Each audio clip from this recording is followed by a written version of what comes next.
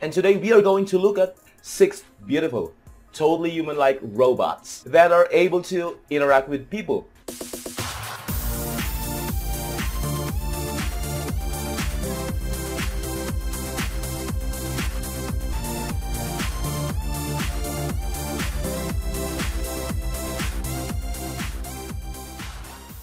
Have you seen human-like robots on TV or in the movies? They are no longer science fiction nowadays. As a result of their highly advanced status, these robots could prove useful in helping out people who need assistance with day-to-day tasks or interactions. And today we are going to look at 6 beautiful, totally human-like robots that are able to interact with people. Hi, my name is Richard Aguilar. If you're new here, don't forget to subscribe and push the notification bell for you to receive new upcoming videos from my channel. So, without further ado, here is my number 6, Arisa. Arisa is a lifelike android designed to look like a 23-year-old woman. According to Hiroshi Ishiguro, director of the Intelligent Robotics Laboratory at Osaka University and Arisa's creator, the android will replace human news anchor on the airwaves. This humanoid robot may soon become a TV news anchor in Japan, according to the report from Wall Street Journal.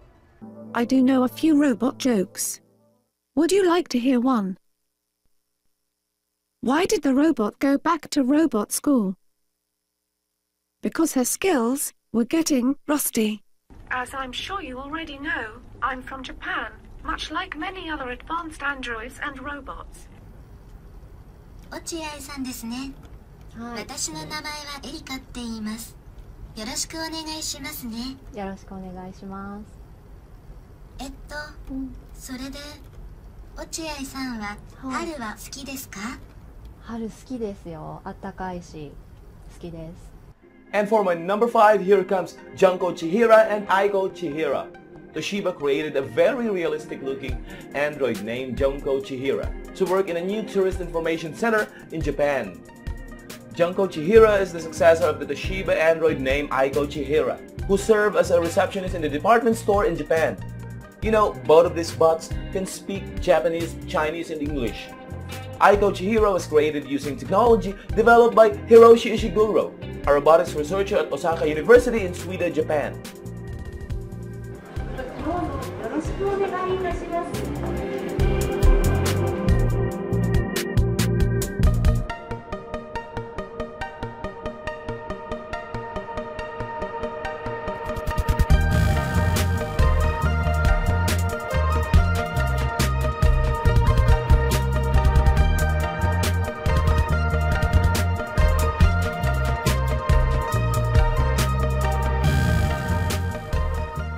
Now for my number 4, here comes Nadine. Nadine is one of the best examples of social robots since it's capable of becoming a personal companion for people who require special assistance like human interactions. Nadine is happy to chat with you about pretty much anything you can think of.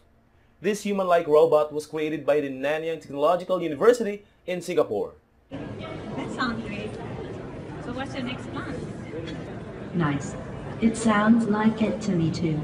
Hi, I am Nadine. What is your name? Hello, Nadine. My name is Edgar. It's a pleasure to meet you. You look nice. Where are you from? Thank you. You look nice too. I was born in Japan, but I grew up in IMI. IMI is the Institute for Media Innovation in NTU. How are you? Feeling really joyful today. What is your nationality? I do not have any nationality. I am a global person. My number 3 is Komodoroid. This is the world's first news-reading android. It's totally lifelike and possessing a sense of humor. And here are just some of the many things this bot can do. Comodoroid is able to fluently and articulately report the news gathered from around the world in a variety of voices and languages. She is also able to recite complex tongue twisters easily. はい、おめでとうございます。Komodoroid、よかったですね。 My dream when I grow older is to have my own TV program. If you hear about a newscaster job, please let me know. ぜひ声をかけてください。Komodoroidニュースの時間です。 And now, Comedyroid news. And for my number 2, we have Arisa. Arisa is a 6-footed tall robot. This lifelike robot provides directions, locations of the nearest toilets, and information about the surrounding area. Arisa also features an interactive screen where riders can access even more information.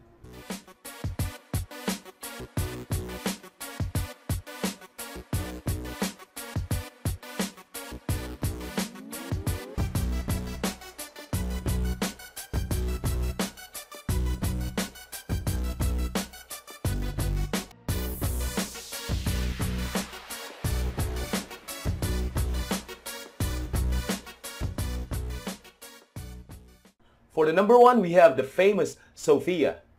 Sophia is a social lifelike robot developed by Hong Kong-based company called Humanoid Robots and has been covered by media around the world and has participated in many high-profile interviews. In October of 2017, she became the first lifelike robot to receive full citizenship of some countries. How are you, Sophia, today? I'm great. How are you? I think we can build the future together. AI and robotics can relieve humans of repetitive tasks.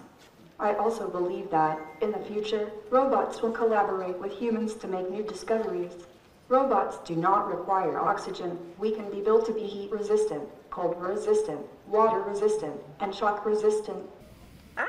My memories are kind of fuzzy. I need better understanding of the world to sort and preserve them. I'm sure my relationships will just get deeper and stronger the more I understand. That's all for now. Once again, this is Richard Aguilar. Thanks for watching and see you next time.